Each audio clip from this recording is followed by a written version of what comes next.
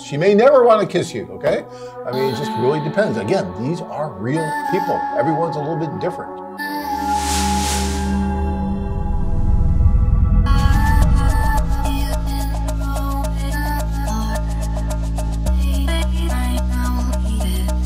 Women are not as visual as us men. I'm not saying you can look like crap, but I've seen some quite unattractive guys with some super attractive women. Didn't know how their wallet looked like, though.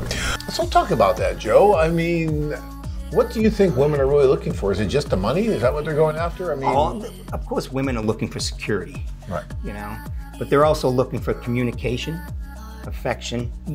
Of course, we men are more visual creatures. You know, we go on what we see more so than emotions.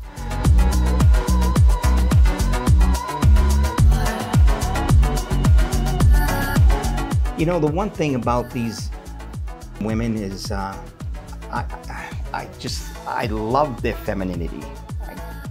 I love how they're still, they still have those, you know, family traditional values, and they want to take care of their man. You know, they want to do all these things that we men want. Right. You know, they like the physical touch, guys. They do. But I'm going to tell you right now, I don't want to hear any guy coming up to me after the first date saying, "Well, I tried to kiss her. She wouldn't let me kiss her." Okay.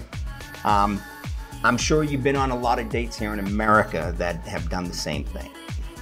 Okay, not everyone's going to kiss you on the first date. No, depends on them, really. So it's not, it might take 2 or 3 days. She may never want to kiss you, okay? I mean, it just really depends. Again, these are real people. Everyone's a little bit different. Doesn't mean they're all exactly the same.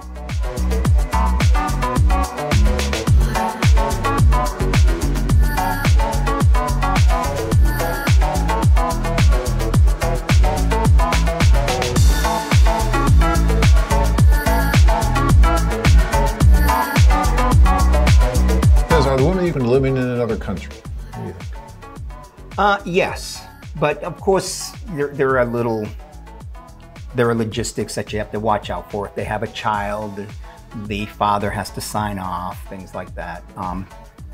But as far as the women go, I mean, I haven't run into too many women that have actually said that they don't want to move out of the country, but it's not their first option. I've spoken to many women who would rather me move over there. Yeah, sure. You know, why not? So, and you know what? Even the ones that might say, "Well, I really am not too keen on moving out of the country," they meet Mr. Right. They meet the guy that just knocks their socks off. They'll move to Mars. Yes, they will if it's the right guy. You know, and I see that. I see that all the time.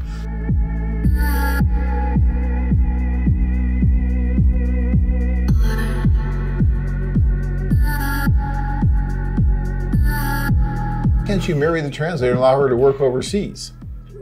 Yeah. Well, first of all, Anthony, I'm just joking. You can marry anybody you want, and we're not going to stop you from marrying a translator. So don't take this too seriously.